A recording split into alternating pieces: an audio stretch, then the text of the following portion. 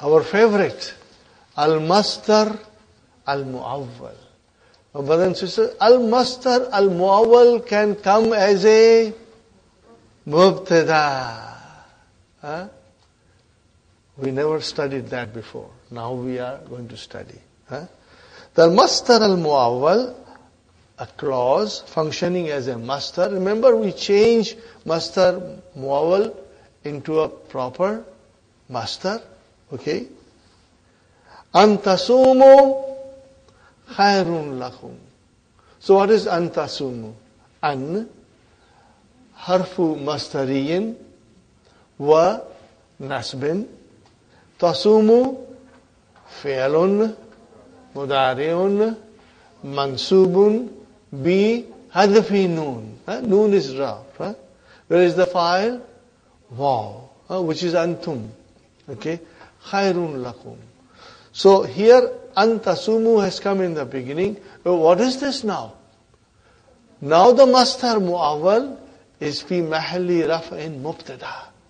What is it? Fi mahalli raf'in mubtada. Now translate, brothers and sisters. Here the clause antasumu functions as a masdar, infinitive.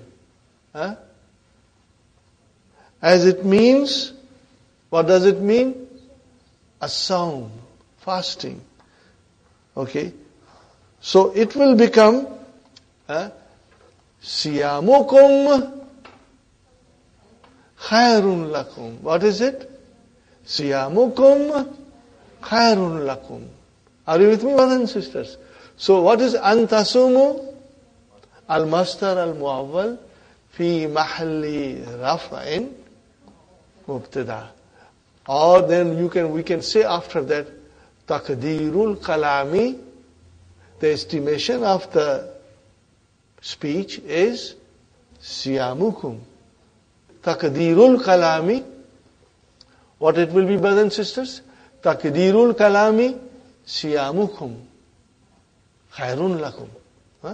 Okay. We do not have to literally change it. We only do it for our practice. Otherwise, in the Quran it will come. What will come in the Quran? Antasumu khairun lakum. So we know that here antasumu is mubtada.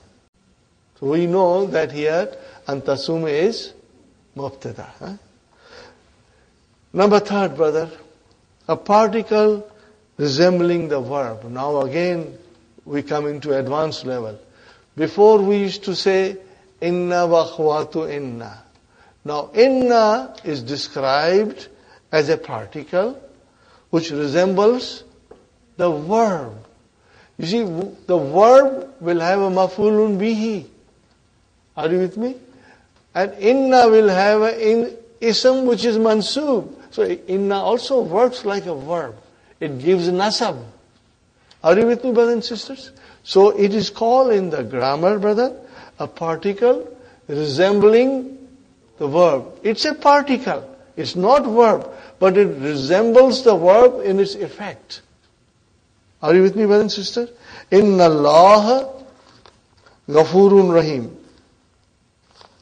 So what is called, brothers and sisters?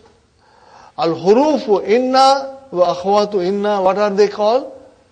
Al-huruful mushabbahatu. Means particles resembling bil fi'al, with verb. You will remember this. And what are they? Inna and its sisters. Lakinna, la'alla, laita. Got the idea, brothers and sisters? So, here we are. Three kinds of beginning in the Jumla Ismiya. What is the first beginning? It could be a pronoun or it could be a noun. Second beginning, it could be Masdar Mu'awwal. Third beginning, it could be Inna wa akhwatu Inna. Al-huruful mushabbahatu bil fi'l. Particle resembling verb. So this is our Jumla Ismiya. Our khabar will stay the same way. Now we talk about Jumla Fi'liya. Are you with me, brothers and sisters?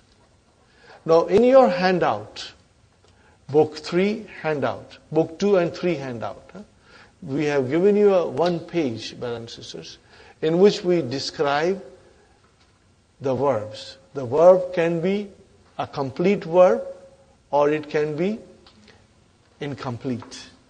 Are you with me? Fi'l tamun or fi'l naqis. Are you with me? It is there. Please read it at home. Okay? What page is that, Sister Maimuna? Page 18, Insha'Allah. You'll check it in the handout. It gives you a complete idea about the 2 kinds of verbs. But Dr. Sahib has mentioned it also here very beautifully. We'll look into it. Verbal sentence. The beginning of a verbal sentence is one of the following.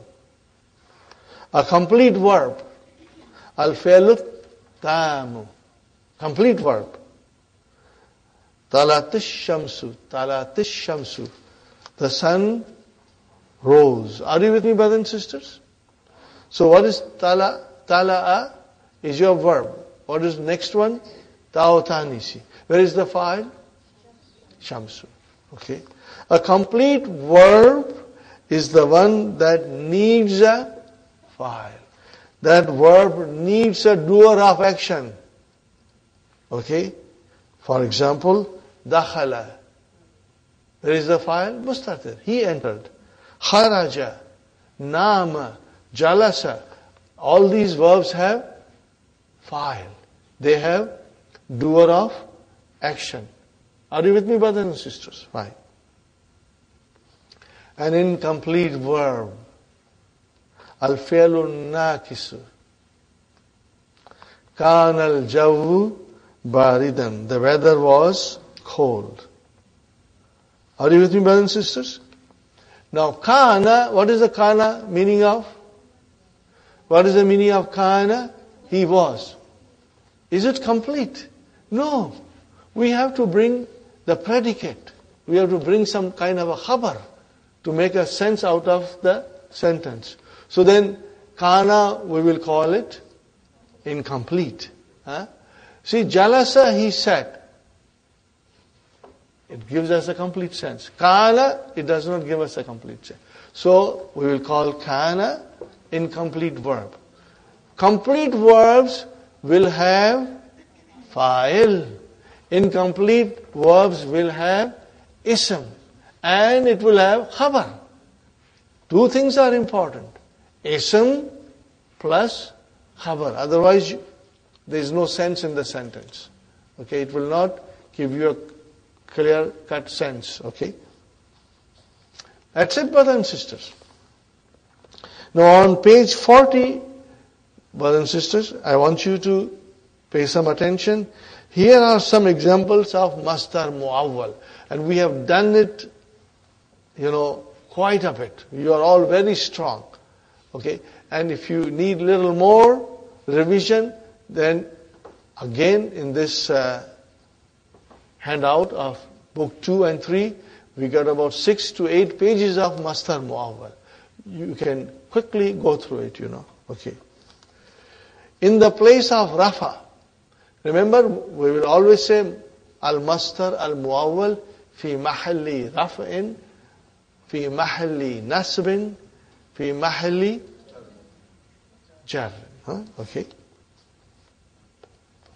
Now here is again another example of masdar muawwal coming as a mubtada. An tadrusal arbiyata. What is it? An tadrusal arbiyata afdalu. So what is an? Harfu nasbin wa masdariyin. Tadrusa fi'lun mudari'un mansubun bil fatah. Where is the fa'il? Mustatir. Taqdiruhu anta. Anta. And what is al-arbiyata? Maf'ulun bihi.